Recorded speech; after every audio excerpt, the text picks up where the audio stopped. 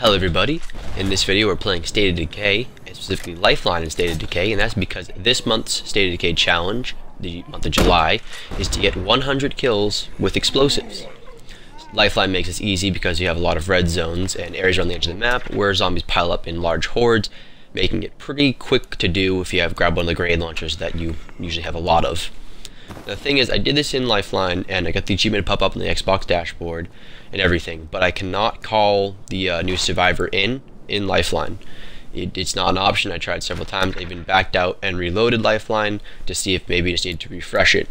He does not seem to be able to get him in Lifeline for whatever reason. That's okay though, because whenever you do one of these challenges, one of these monthly challenges, whatever game mode you do it in, it transitions to all the other ones. So my regular State of Decay mode, Demolition Expert, is able to be called in. I call him in, and we get a new survivor by the name of Milo Eldridge. He actually comes with a Wazowski, bladed weapon, and a shotgun, the Yr1 Dragon. He also got basic training, Weekend Ninja, and Demolitionist for perks or whatever.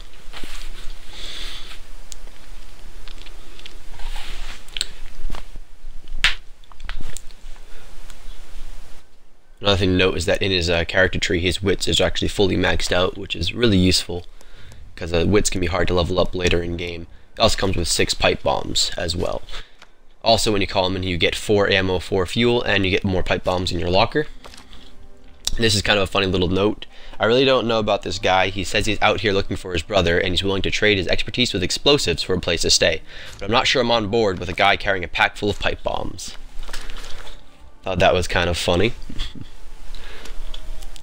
And then this is the Yr1 Dragon incendiary shotgun.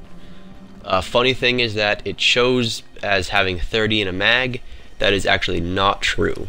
You cannot reload it to have 30 in a mag. Its magazine size is actually 10.